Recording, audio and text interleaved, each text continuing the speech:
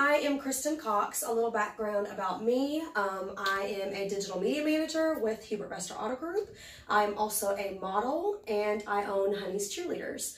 So I'm 34, I am a mom of 3, and for a lot of you that are my age, you know that life hits you a little bit differently after kids and after 30s.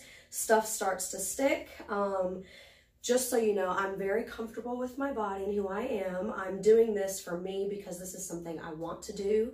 I do want to look better. I do want to feel healthier. I do want to be able to continue modeling and cheering and feel confident about who I am in my body. So basically I'm here with Regenesis. I have partnered with them. They are amazing. And so we're going to go through a whole transition of my befores and afters and different things that I'm doing, but I wanted to track it so I can show you guys what I'm doing. So I'm gonna turn it over. Hannah is gonna explain what I'm doing.